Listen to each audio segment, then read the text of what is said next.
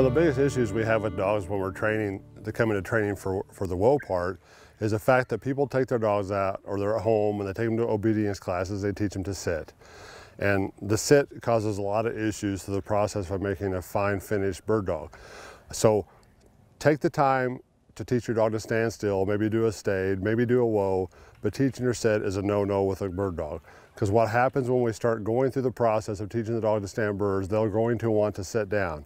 That becomes their safe place, that becomes a place that they go to. We have to work hard to get them not to sit down through the process of teaching whoa. So pro tip of the week, don't teach your dog to sit.